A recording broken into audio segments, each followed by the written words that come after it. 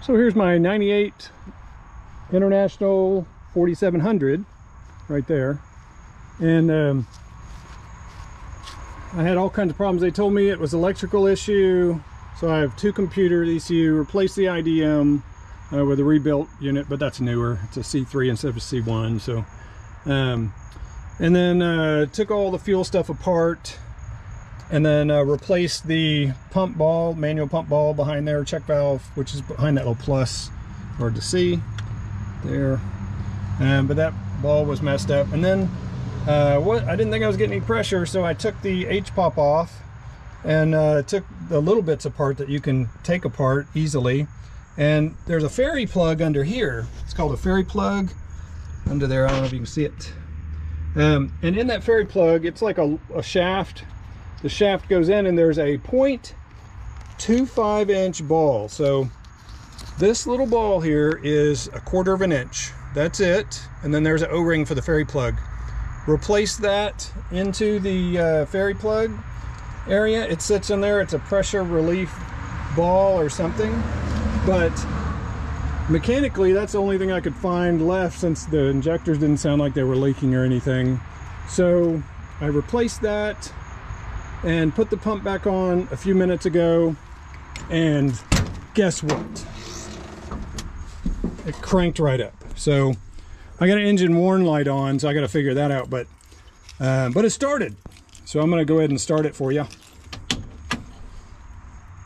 Okay, warn engine light comes on and goes off, and then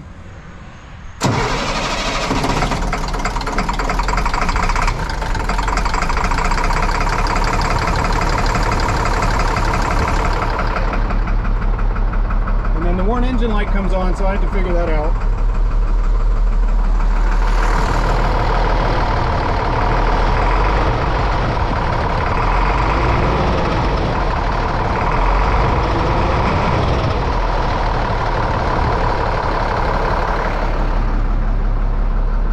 So we'll see what codes, if any, but man, it's running smooth right now.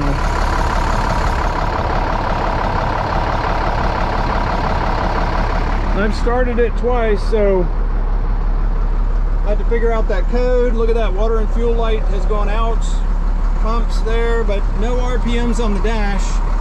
So I'll have to figure out the RPMs, and I don't know if, I mean, obviously the oil pressure gauge works, but we don't know if the we don't know if that works. Maybe the warn engine light is the brake pressure, I don't know. Let's find out. We can plug in that thing.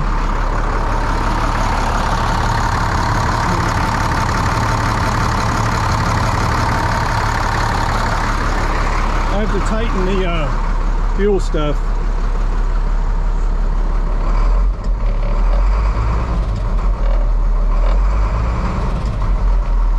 But look, the mile per hour gauge not working either, so maybe I have a dash issue as well.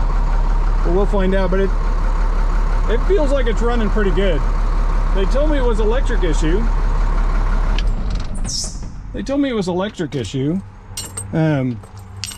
So that's why I diagnosed everything else first. Went through the whole, man, I troubleshot all of this stuff and the IDM and making sure all that was good.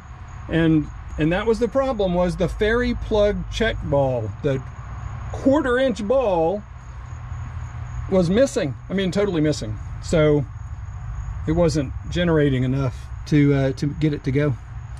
So looks like I have a rail leak. I'll have to figure that out. Oh, maybe that's a gasket. So we'll figure that out. We'll take all that apart. They may have taken it apart and then not torqued it up when they were trying to fix it. So I'll do that. And then fuel lines. Yeah, so I need to tighten the fuel lines there. We have a bit of leakage going on, but not from the one I thought it would. So we'll do all that, but need the fuel rail. I'll have to find out. I'll have to retorque all that just to see what's up. But man, so glad it's like running. So I'm going to see if it'll move forward. I'm going to see if it'll move backwards about 2 feet. And we'll go from there.